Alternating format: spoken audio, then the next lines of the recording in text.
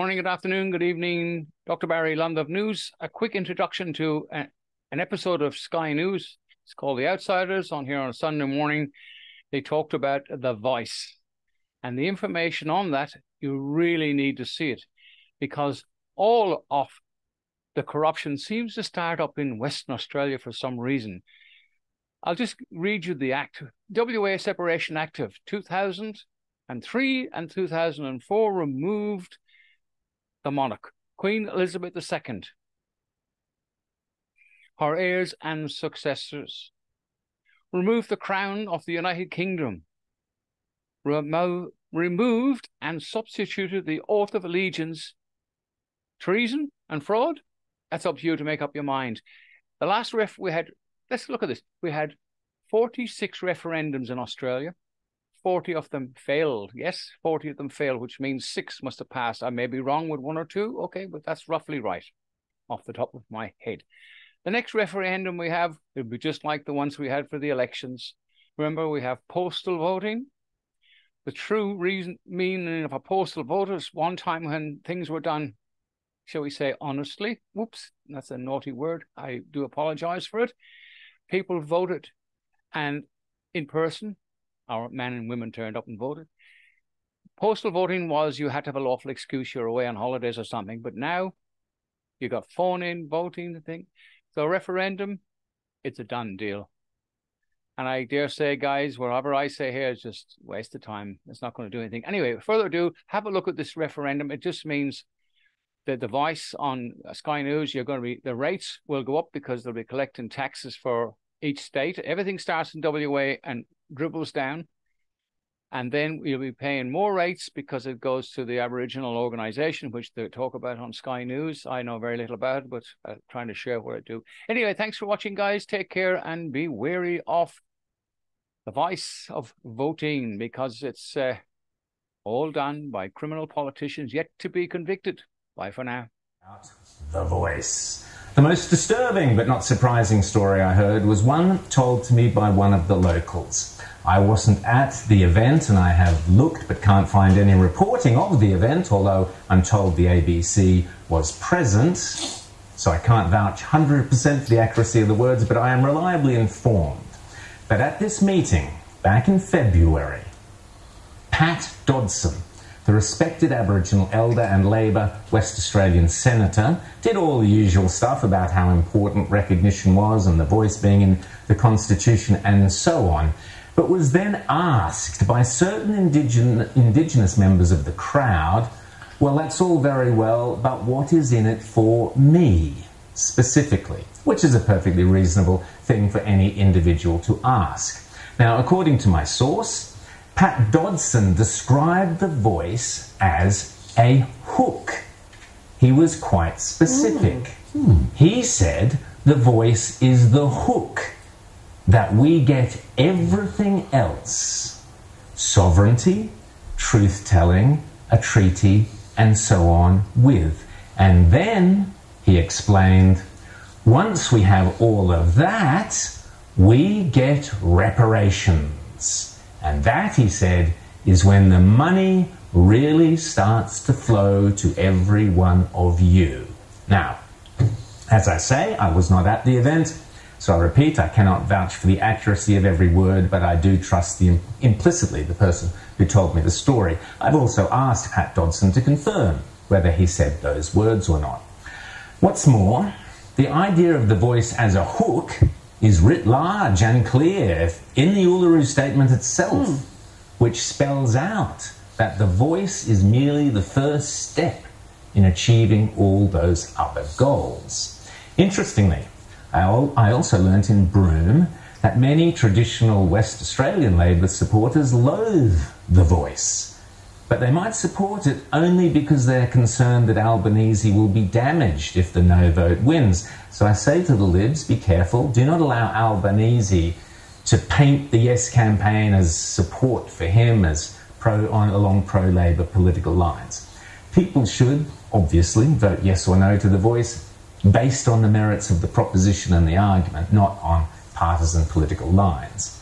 Indeed, this weekend we learnt that more Indigenous Australians do not support The Voice, and as we were discussing earlier, Rita, James and I, even some of those whose names appear as signatories on the Uluru Statement from the Heart are furious that they have been co-opted into the Yes camp when they are vehemently opposed to the whole politicisation of Uluru and want the statement torn up or burnt.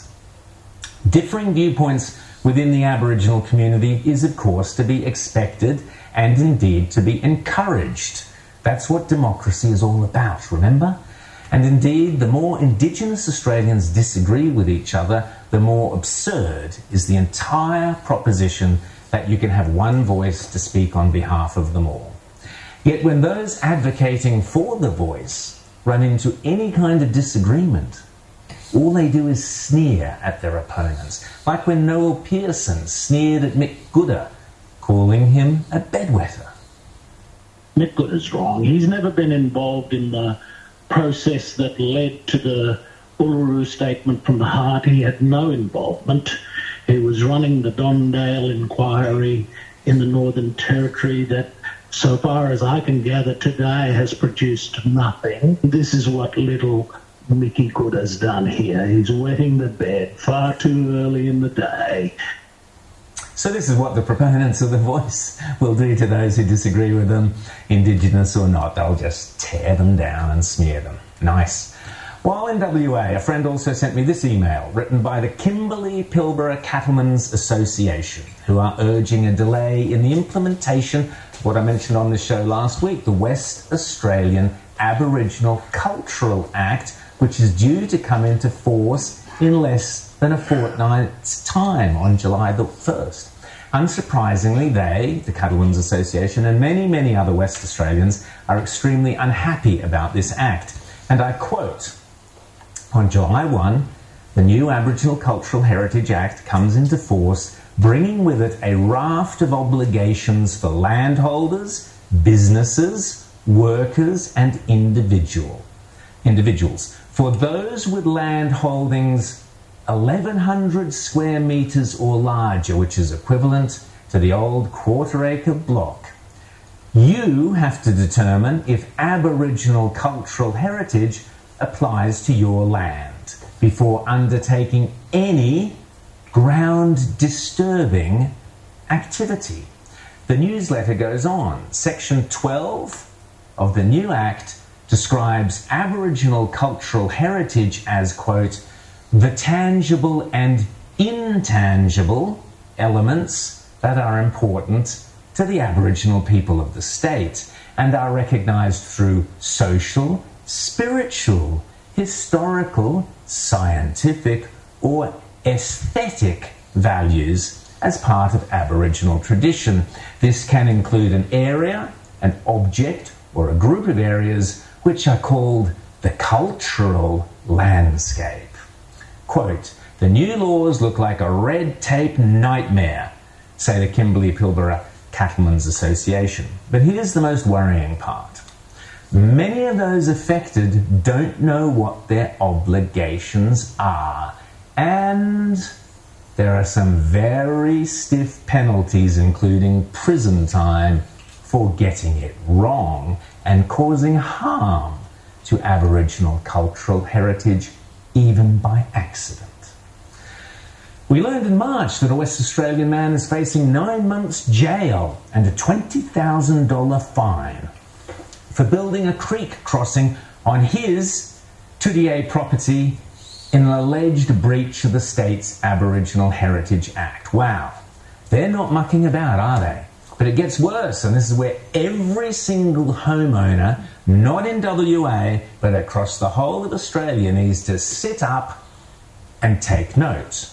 Quote, "It would be easy to think of this as a rural or remote issue. That is not the case. There are significant areas of the Perth metropolitan region with registered Aboriginal cultural heritage, thousands of them. The legislation is extremely broad," says the newsletter. "Removal of just a tiny amount of soil from the site. There are requirements surrounding amounts as little as 20 kilograms, the size of a bag of cement, or even 10 kilograms, or even 5 kilograms. That's just 5 of these, a 1 kilogram pack. 5 of these, that amount of soil you remove from your own property may well trigger the need for a permit depending upon the location and which activity tier you are in. So let's just be clear here. If you live on any ordinary suburban WA home over 1,100 square metres and you want to dig a new flower bed, or plant a few trees, a couple of azaleas out the back, or put in a pool, or a deck, or a kid's swing, or a sand pit, and it involves digging up and removing potentially as little as 5 kilograms, that's 1 kilogram, 5 of these, depending on what tier you are in, you may have to apply for a permit. And that means some massive, time-consuming, costly, Indigenous intervention onto your own property and some group of Aboriginal cultural heritage bureaucrats telling you what you can or cannot do. Aesthetic values. 5 kilograms of soil. 5 of those. And if you don't, you face severe financial penalties or possibly even jail time. This is the end of individual freedom in Australia. Welcome to country, indeed. The joke is, all of those yes supporters accuse me of scaremongering about the voice. What a joke. Who needs to? Even I couldn't have come up with anything half as nightmarish as this Aboriginal Cultural Heritage Act in WA. The email from the Kimberley and Pilbara Cattlemen's Association asks some very pertinent questions, such as why hasn't the government, the Labor government, provided a transition period? No, they normally like transitions, but not in this case, obviously. Why hasn't the government put its permit system online months ago so that people might become familiar with the laws before they go live in less than 2 weeks' time? Why hasn't the government advertised in the paper, on TV and on social media to advise anybody about these changes? There is a petition which has been launched, so if you feel imperiled by this legislation, I suggest you hop onto it or contact the Liberal MLC Neil Thompson. Meanwhile, the WA Labor Party, with their massive parliamentary majority and their new Premier Roger Cook, well, they clearly do not give a toss. If you vote yes for the voice, don't be surprised what else they hook onto it. What insanity and lefty lunacy awaits you. You'd have to have rocks in your head to vote yes. You'd have to have rocks in your head. But that's okay, because if you're in WA, you can dig up a few from your rockery. Oh, oops, no, not without an Aboriginal Cultural Heritage permit, you can't.